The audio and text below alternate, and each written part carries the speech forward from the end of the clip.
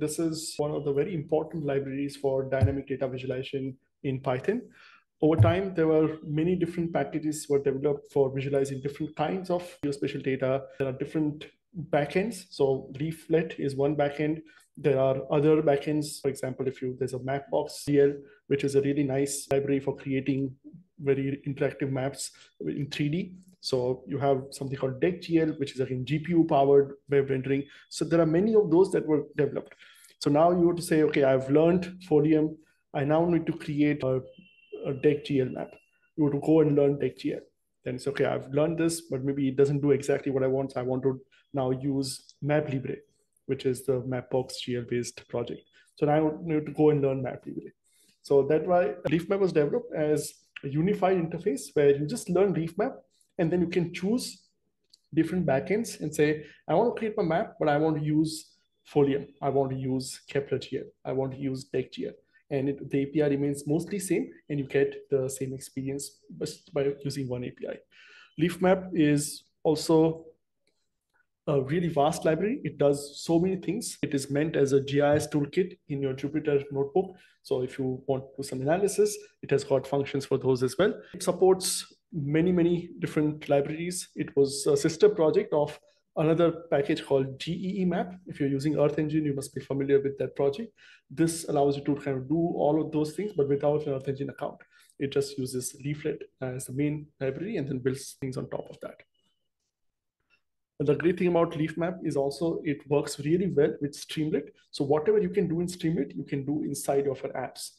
So this also makes it very handy where you say, I don't want to use the library just for visualization, but I also can use this to build apps. And the Leafmap also provides you support for that. Let's see how it works.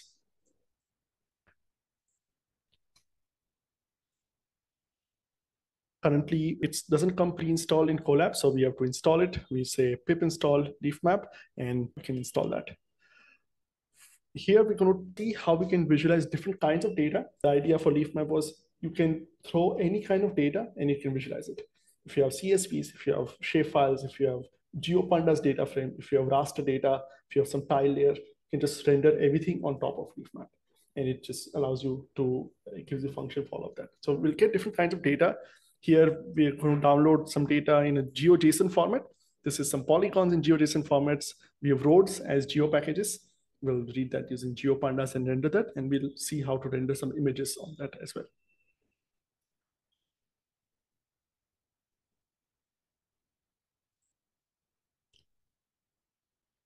Okay, so let's create a map.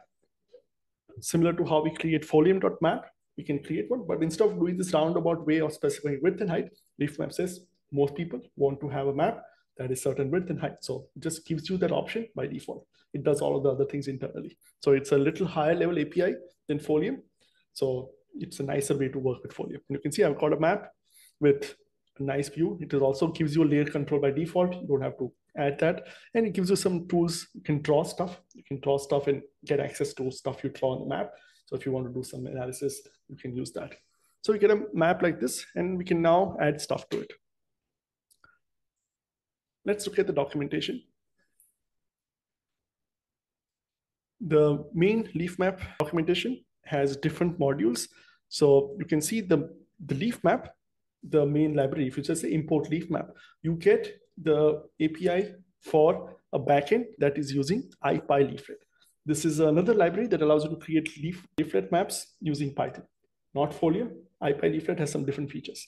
So if you just say import Leafmap and start using it, you'll be plotting everything on a leaflet map, IPyLeaflet map. We want to use Folium map. So since we are familiar with Folium, you want to get a Folium map, you have to import Leafmap as Folium. So here when we import, we can say import Leafmap.Folium map as Leafmap. So we are switching a backend, saying that now whatever we do with Leafmap, we'll use the Folium map as the default.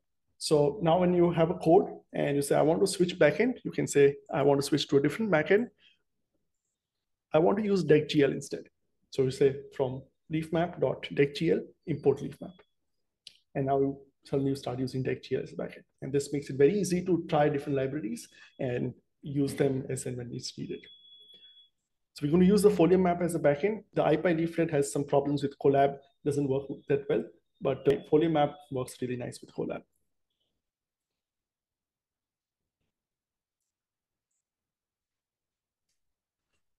It also allows you to add new base maps. You can say, I want a Google base map.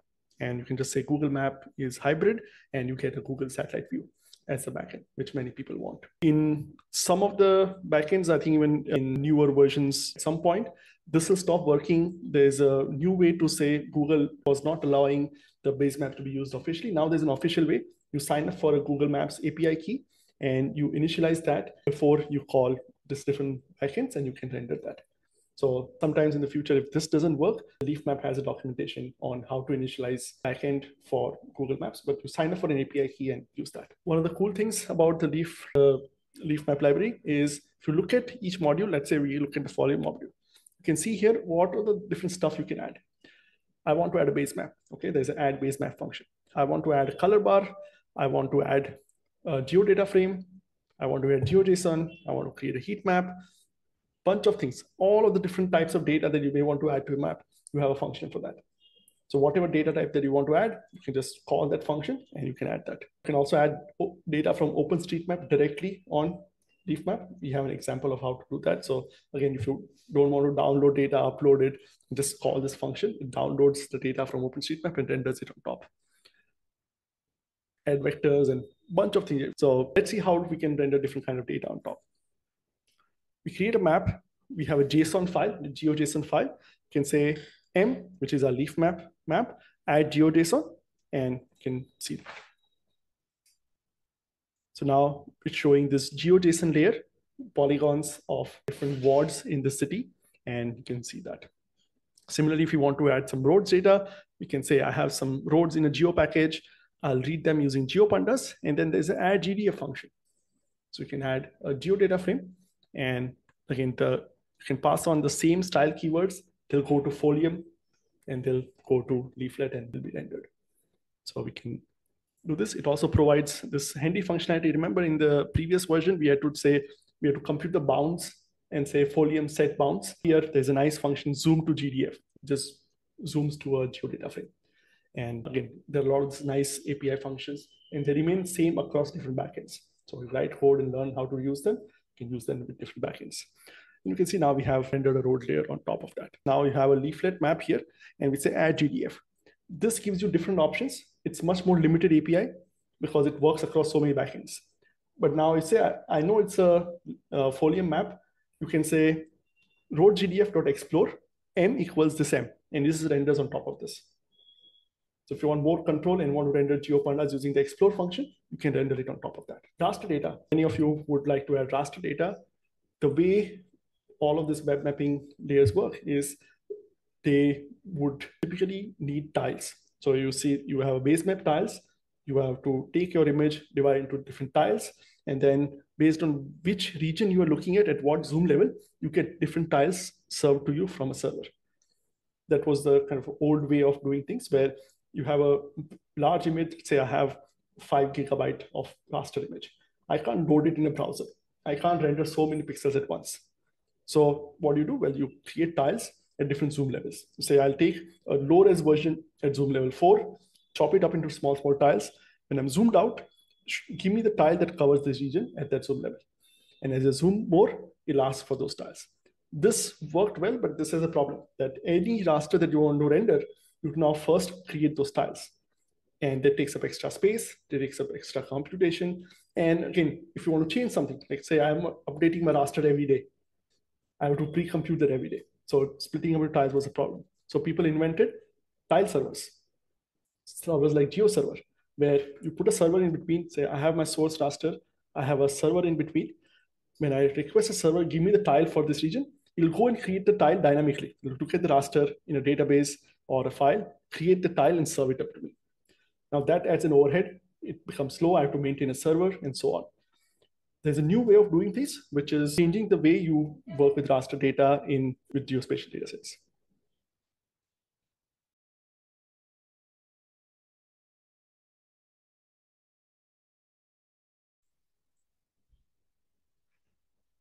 And that is using this new file format called Cloud Optimized GeoTIFF. This format was invented to allow you to stream data from a file without having a tiles. Many people who have worked with raster data are familiar with the GeoTIFF format.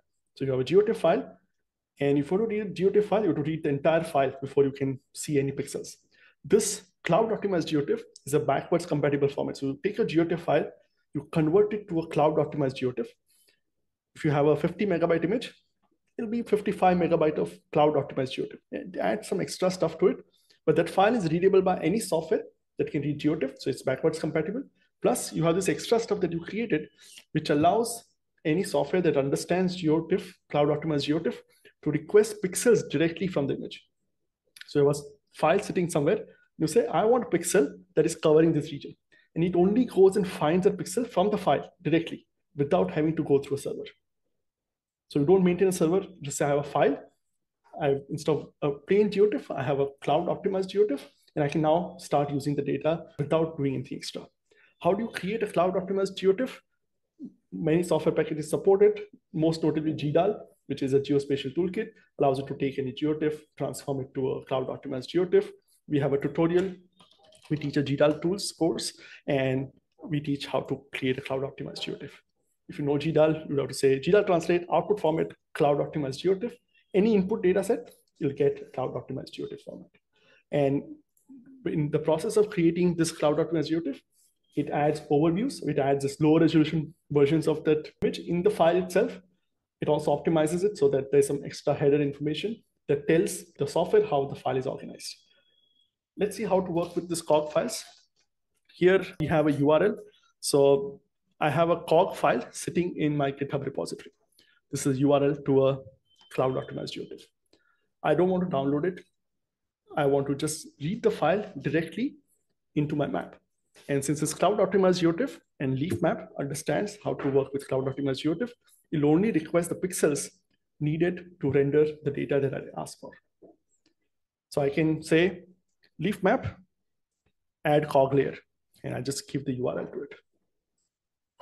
Let's see how it works. I get some data. You can see it's instant. I immediately got this data. It has not downloaded the full data. It has only downloaded the tile needed to show this at the zoom level. If I zoom in, it says, oh, I need high resolution tiles. It downloads those tiles. You can see it fetched those tiles from the file directly. As I zoom in, it's going to give me even higher resolution tiles. And the tiling is done on the fly. There's no server, and you can render this. And this can scale to very, very large files. And you can now use any raster that you have, put it up on any file server, put it on GitHub, put it on any cloud data storage, and you can just say, here's my file, render it, and you can render it on any software that supports it. You can do this in QGIS as well. In QGIS, you can add raster, give a URL, and it'll only load the stuff that you need. And it works and behaves like a regular GeoTIFF. One of the things about Leafmap is many people want to add a legend. And Leafmap has a legend function. You can add a legend on your interactive map. So I have a map like this. I want to add some legend. It's a very simple legend function, not hard to configure like what you do in Matplotlib. Just say, give me a colors and list of colors and list of labels. And you can construct a legend and display that.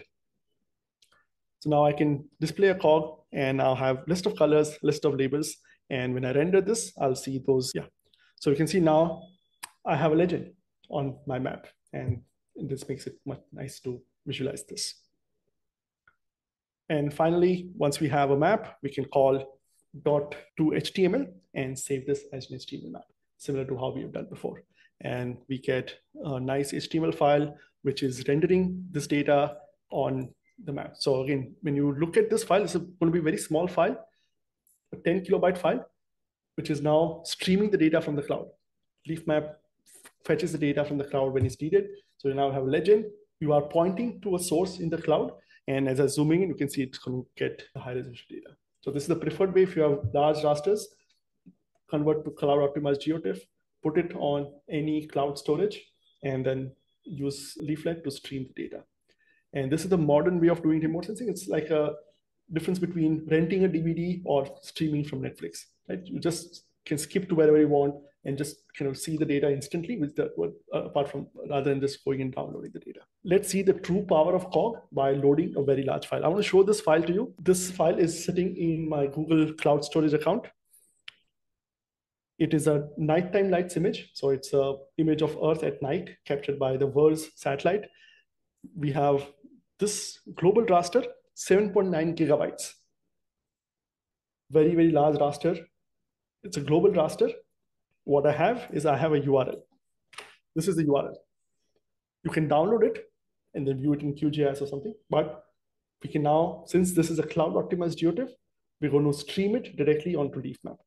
And the exercise is for you to read this file directly from the URL as a COG and display this on the Leafmap for your own city. Meghna, you can explain the exercise. Yeah, so we want to visualize the large raster that we have. It is for nighttime lights, and we already have the URL for this, and we want to have some visualization here. So you will have to just use this option of add COG layer, and you can give parameters for the range of values that give you good visualization, which is 0 to 60. So you can rescale your raster visualization to 0 to 60. So this is one option that you will be using.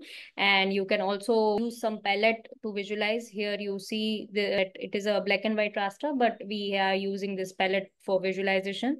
And also you can just put the zoom to layer equal to false, because it automatically zooms to the extent of the layer. So just you can put it false and you can just give bounding box for your region.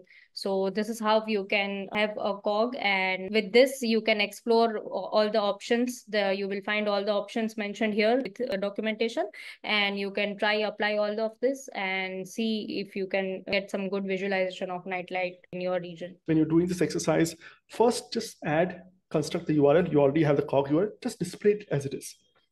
See how the data looks, and then start adding one of those customizations. There are a few of those you need to do. Do it one by one, see if it works. We have given the documentation where those are documented. You can add these options one by one, see the change it brings to your data, and then finally figure out the bounding box for your city. And then you can create this final map.